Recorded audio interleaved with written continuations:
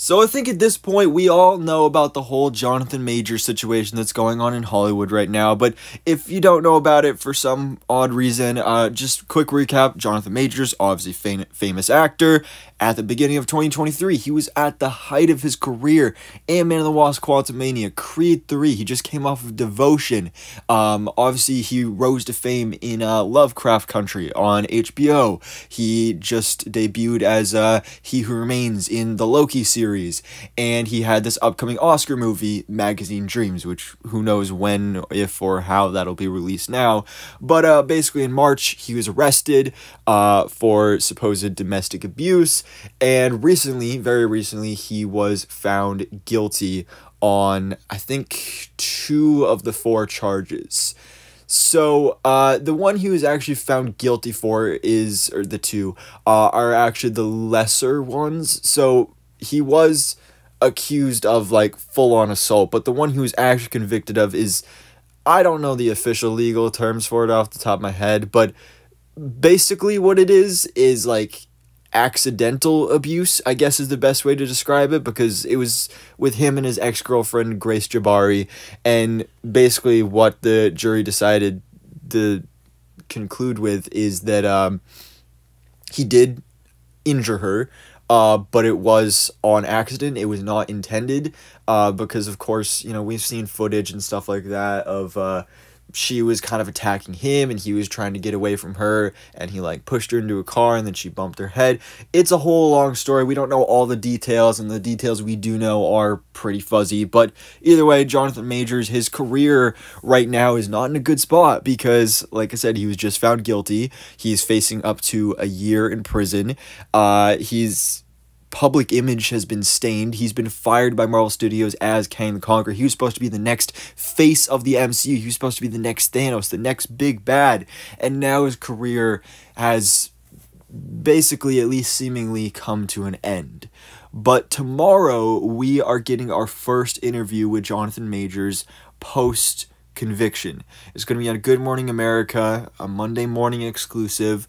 So tomorrow morning we'll be getting this interview. I'm going to watch it. You know, we'll see how it goes.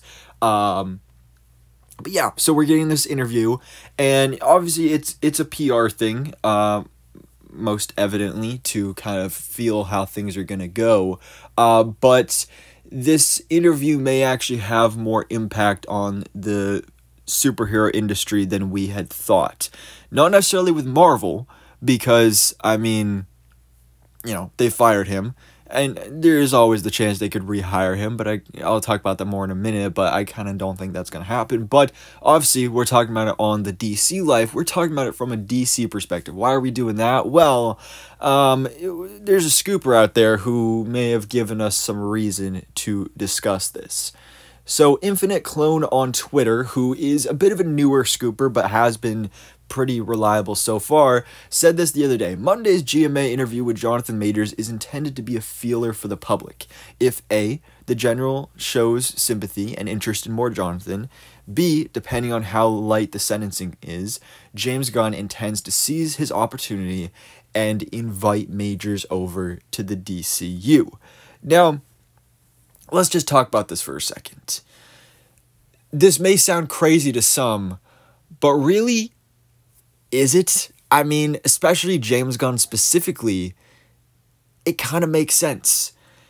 And Infinite Clone goes on to continue by saying he's considered a generational talent, and letting him go to complete waste may not be the best move. Internal talks have stated, DC does need a Jon Stewart. Let us see how this interview goes.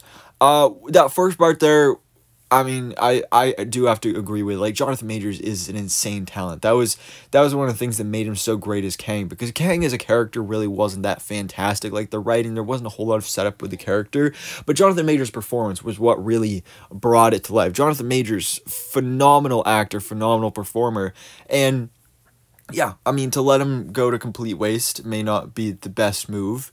And specifically Jon Stewart, though, we do, of course, need a Jon Stewart in the DCU. We know we're getting a Green Lanterns series set in the DCU.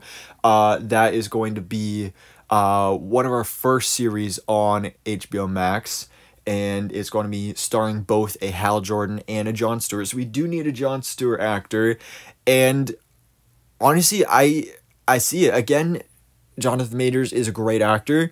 If he was cast as Jon Stewart, again, like I said, depending on how this interview goes, how the general audience feels about him, and how light the sentencing is and everything, I could see this happening. I wouldn't be upset about it. I kind of, like, I could see that as a good casting choice. Jonathan Majors as Jon Stewart, I mean, there's some synergy there already, Jonathan. But obviously, I'm assuming it would be a fairly large role in the DCU. And Green Lantern, I'm just so excited to see Green Lantern back, because Green Lantern has so much potential, and then after that Ryan Reynolds movie, they just completely didn't touch the character. But back to James Gunn specifically, the reason why I totally believe that James Gunn would be considering this is because this same exact thing happened to James Gunn himself.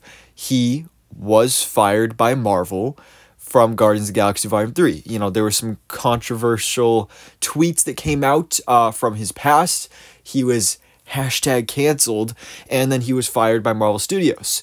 And then DC swooped in and was like, hey, you can come be with us. They hired him for the Suicide Squad, and then Marvel was like, never mind, you know what, James, you're actually pretty cool. We like you. We're going to rehire you. So then he got the best of both worlds. He got DC and Marvel, and now he's the head of the DCU. So, the same thing could totally happen with Jonathan Majors, especially James Gunn being the one that would be making this decision most likely. He clearly is a person who believes in second chances, especially he himself being given a second chance. He wouldn't be here where he is right now without having given a second chance. So he's probably more lenient to give Jonathan Majors a second chance in Hollywood as well. And now, going back to what I said before, does this mean that just like James Gunn, would Marvel rehire him?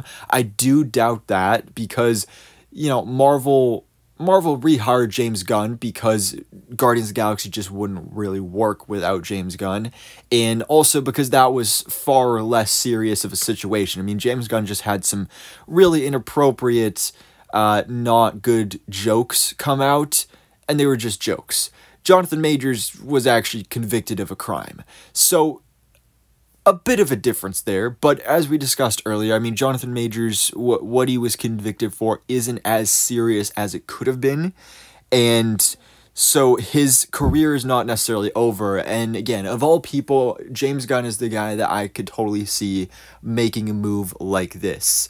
And again, I'm excited for Green Lantern, and if we got Jonathan Majors as Jon Stewart Green Lantern in the DCU, I would be cool with that. And also kind of taking him back to his roots. You know, he got his big breakout role in Lovecraft Country, an HBO series, and now he would be returning to HBO, now just called Max, with Lanterns. But this is all up in the air. Again, we'll have to see how that interview goes tomorrow.